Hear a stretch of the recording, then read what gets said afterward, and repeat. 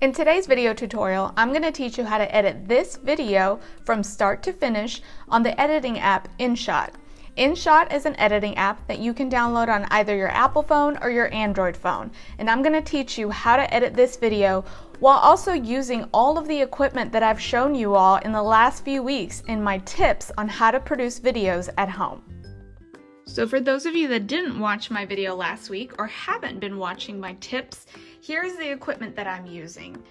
Here's the Movo mic that I've been using. I purchased this Movo mic from Walmart for $20 and it plugs into your phone. Depending on the type of phone you have and how old it is, you'll probably need an adapter. This is the iPhone adapter, the lightning bolt one, where you can plug in your mic or a headphones. I'm using my $15 Joby tripod, and since it wasn't high enough, I just added a storage bin to bring the phone to where it would be eye level with me. And I've got my selfie ring light today because it's kind of a cloudy day and I wasn't sure if I was gonna get enough light, but I ended up not being able to need it because I have these windows here, which I always recommend shooting in front of windows so that they're facing you and giving you great natural light. So all of this very inexpensive equipment can help you produce your own videos. So let's go ahead and select InShot to edit our video. InShot is an editing app that you can download for both iPhone and Android. Select video, and then we're going to select the clips that we want to edit in the order we want them in our video. So not necessarily the order you shot them in. So here they're in a different order, but I want them in this order. So that's how I will select them, and then I'll press the check mark down here at the bottom. All right, so here's my timeline. As you can see, my intro clip is there, my middle clip, and then my outro clip. All right, let's go ahead and double check, make sure that's right.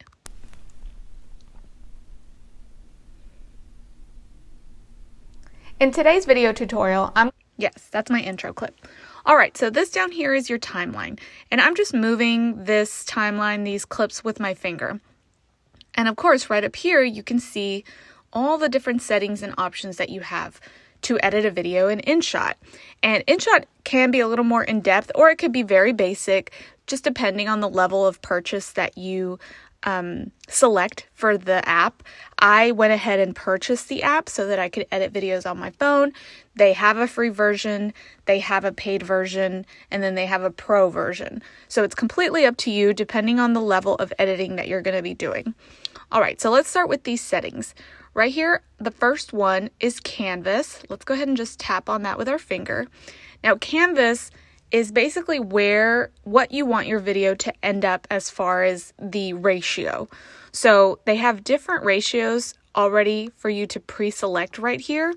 We're going to go ahead and go with 16:9 because we're going to be placing our video on YouTube, and that's the best ratio for this video. But as you can see, they have other options here.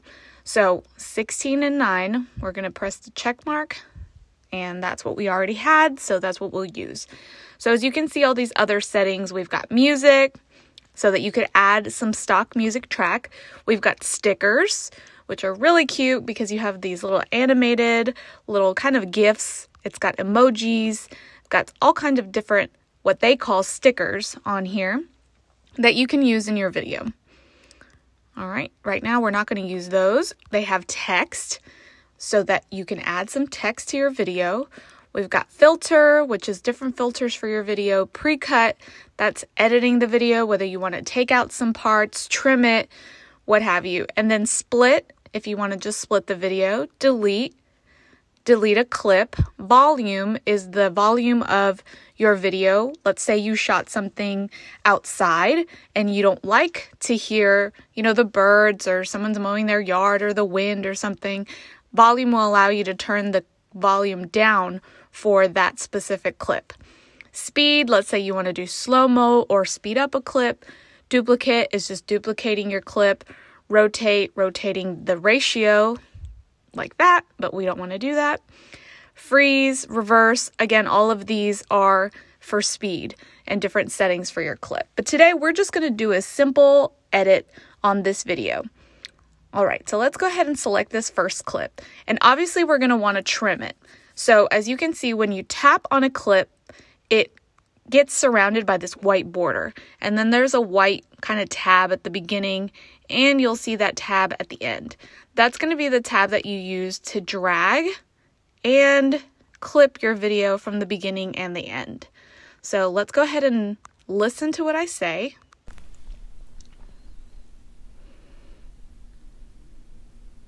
In today's video tutorial, alright, so obviously we want to clip the beginning where I'm pressing the record button and sitting back and adjusting. So let's tap on that tab at the beginning, the white tab, and we'll just scroll up until the point where I start speaking, but let's stop more towards the beginning right there. In today's video tutorial, great, okay. So then let's do that with the end. So we'll play it here. Videos at home. Alright, so obviously I want to take out that part. So again, we'll select the clip. It'll be surrounded by that white border, and that white tab at the end will be there as well. So let's bring that forward, and we'll stop when I stop speaking and end with a smile. So right about there looks good. Alright, so now I'm just going to tap on regular black space right here on the screen just to deselect the clip. Let's play it. On how to produce videos at home. So for those, alright, so that transitioned pretty good. Now you see this little white box right here. That's where you can choose a transition. And a transition is basically just what it sounds like. It's the effect of transition that you choose to transition from one clip to the next. So right now we don't have anything. So we're going to go ahead and tap on that white box. And InShot has several different options for transitions. Again, this is the paid version. In the free version, they might have less. But we're going to go ahead and choose a basic one anyway that will be in the free version. So let's go ahead and choose Videos Dissolve. at home. So Videos at home. So Videos at home. So when you choose a selection in InShot, it shows you how it's going to look before you go ahead and press that check mark to add that effect. Let's go ahead and just look at another one. This one is light. Videos at home. So for the Videos at home. So for Videos at home. all right, so it shows you before you select it what you're going to end up with. So again, we're just going to do Videos at home. regular dissolve. Okay. And let's see how that transitions. Videos at home. So for those of you that didn't watch my... Okay, so that transitioned pretty good. This clip, I know that I don't have to trim because I know that I shot it in one take. So let's go ahead and just move on towards the end of the video. Right here. And there's another transition. So there's another clip right here. Let's go ahead and see how those transition into each other and see if we have to trim the end or the beginning of that outro clip. Let's go a little farther back.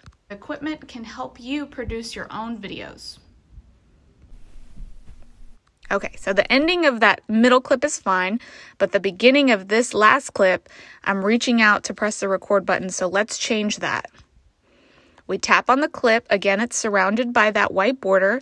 We see that white tab at the beginning, and that's what we're going to tap on to trim it right up until the point where I start speaking. Right there. So let's see. I'm tapping on this black space here. Let's see how that looks. Produce your own videos. I hope you enjoyed this video.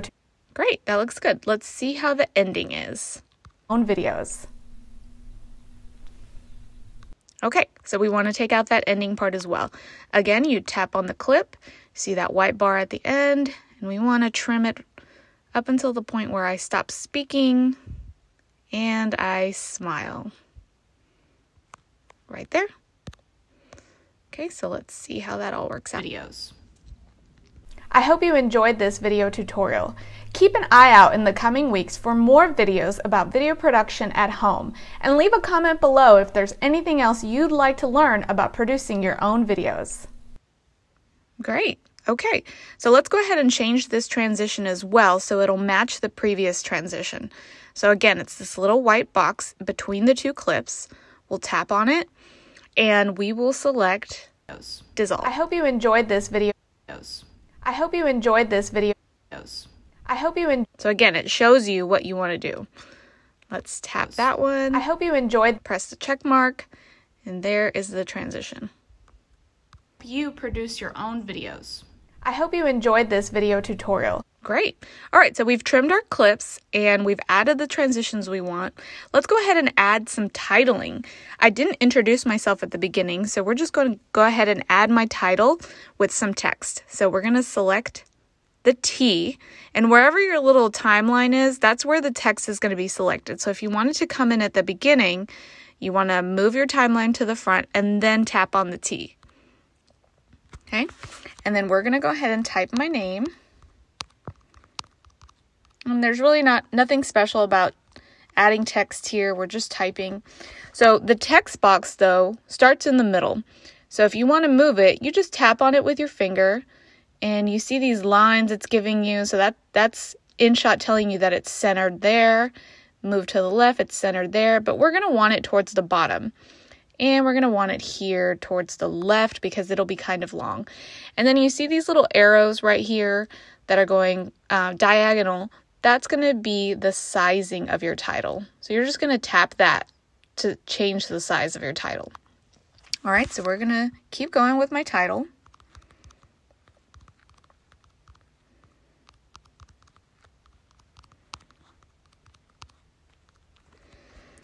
All right, so obviously that was a little too big and too long, so we're just going to keep resizing that till we get it right. There we go. Okay, so now you see these different options here. Obviously, you can change the color of the text.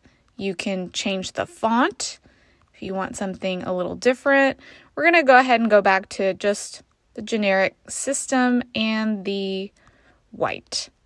All right, and then you see this little effect moving up and down diagonally over here on the right next to the font. So let's go ahead and select that. That is, again, a transition of how your text will come in and come out. So let's choose dissolve, and it'll kind of show you on a loop how the text will come in and out. See how it just kind of fades in and out, and you can extend that to be a longer fade, or you can shorten it to a much shorter fade. Okay, so we're going to make it a little longer. And then we want that to be the same way it comes in, we want it to come out. So check mark on the in. Okay. And that's how it's going to come out. All right, so as you can see, the text is right at the beginning, and it's going to go as far as I want it to go. So the same way that you trim the clip, you're going to trim the text. So it's when you select the text, it's going to be surrounded by that white border, and you're going to extend it or shorten it. So let's go ahead and I think right about there. Let's see how that looks. Press the check mark and play. In today's video tutorial, I'm going to teach you how to edit this video from start to finish. All right, that looks good. So let's go ahead and add text to the end because you want some sort of call to action, perhaps a phone number or a website that you want your consumer to go to. So we want to go ahead and go to the end, which is where we want the text to come in. Again, wherever that white timeline is, that's where you're going to want to place. That's where you're going to want to select so that your text goes where that timeline is. So I've moved it to the beginning of my last clip. So when I press text, it's going to be added to that one part right there. Okay. So I'm going to have you guys go to youtube.com/HARTV. That's my call to action because I want you to go look at my YouTube channel whenever you're done watching this video. So we're going to center it. Again, you can move it up, down, left, right, wherever you want it. But we're just going to do center just like we did that other title. Press the check mark, and there it is. Now for this one, I want it to go all the way to the end. So I'm just going to select that white bar at the end and bring it to the end of the timeline. So it'll come out just like the other one did. All right, let's see how that looks. I hope you enjoyed this video tutorial. Keep an eye out in the coming weeks for more videos about... Okay, that's good. Now let's go ahead and add some music. So again, we're going to go to the beginning of the timeline. because that's where we're going to want the music to start. So let's go ahead and select the little musical note for music, and let's select tracks. So InShot has a lot of different options for music, but what you're going to have to do is you're going to have to download the songs before you can import them into your video. So let's look at this first album. Okay, so we see a lot of different options here. And when you select a song, you'll see that it says use. That means I've already downloaded that song. But let's go down and look at one that I haven't, like Youth. And you'll see that little cloud download button. So that means you have to download it, and then you'll get that use button over here. So let's go ahead and use the walk song. Use, and it will add it to your timeline. So you want to make sure that it goes through the whole timeline, doesn't get cut off, or doesn't go on any longer. Okay, so the song is longer than the video. So let's go ahead and just select that song, see how it's surrounded by the white border, and we'll split it. And then we're going to delete that last portion because our video isn't that long and we don't want the song to keep going. All right, and then we're going to go ahead and see what that sounds like. In today's video tutorial, so that's a little loud. We want it to be background music. We don't want it to overpower our audio. So we'll go ahead and select Walk, the song, and then we'll select Volume. And it allows you to bring it down to just a more subtle sound. And then we're going to choose the song to fade in and to fade out. And then we'll press the check mark. Let's see what that sounds like. In today's video tutorial, I'm going to teach you how to edit this video from start to finish on the... Alright, so you can hear it in the background, but you can hear my voice much clearer. So that's really what we want. We're going to go ahead and press the check mark. And let's double check to see if that looks good. In today's video tutorial, I'm going to teach you how to edit this video from start to finish on the editing app InShot. Alright, so the song goes through. I've been watching my tips. Here's the equipment that I'm using. Alright, so you can hear the song there. Keep an eye out in the coming weeks for more videos. Alright, so you can hear it everywhere. So that's the basic editing in InShot. Now I'm going to add one more thing to this because it's included in the version that I purchased, and that's a sticker. So let's go ahead and take a look at the stickers here. And let's look at, we are creating a video, so let's choose one that's animated. So let's see, let's scroll down. So we have a subscribe button, which at the end of the video, I'm asking you to go and subscribe to my YouTube channel. So this would be a good one to add to my video. Or if you want people to go to your website, you can tap on the search. Or if you want people to go to your Facebook, you can tap on the like. So there's a lot of different options, and it's just one additional thing that you can add to your video. So let's go ahead and press check for the subscribe button. And let's see what that looks like. If you enjoyed this video tutorial, keep an eye out in the coming weeks for more. Okay, so as you can see, it's just like a little animated sticker that you can add to the video, and you would extend it or shorten it the same way you would do all of the other clips that I've shown you. So let's go ahead and extend it all the way to the end here. And let's see. About producing your own videos. All right, let's go ahead and bring it in a little more. Okay, and we're done. So all you have to do is come up to this share button at the top, the little arrow, and tap that and save. I hope you enjoyed this video tutorial. Keep an eye out in the coming weeks for more videos about video production at home, and leave a comment below if there's anything else you'd like to learn about producing your own videos.